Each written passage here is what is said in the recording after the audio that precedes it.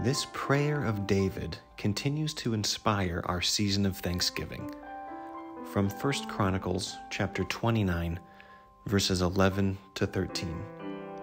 Yours, O Lord, is the greatness, the power and glory, the victory and majesty. For all that is in heaven and in earth is yours. Yours is the kingdom, O Lord, and you are exalted as head over all, and you reign over all. In your hand is power and might. In your hand it is to make great and to give strength to all. Now, therefore, our God, we thank you and praise your glorious name.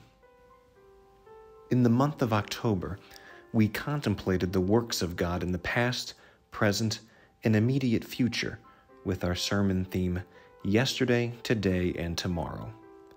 Now, in November, we turn our eyes to the events of our eternal future and express our thanksgiving to God for what He will do as we continue awaiting Christ's return.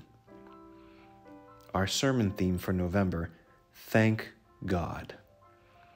We thank God for His salvation for both the living and the dead,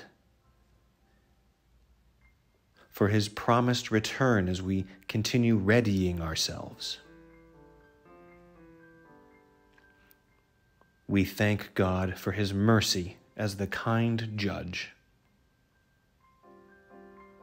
We thank God for His care revealed in the continuing rhythms of the creation and His promise of the new creation.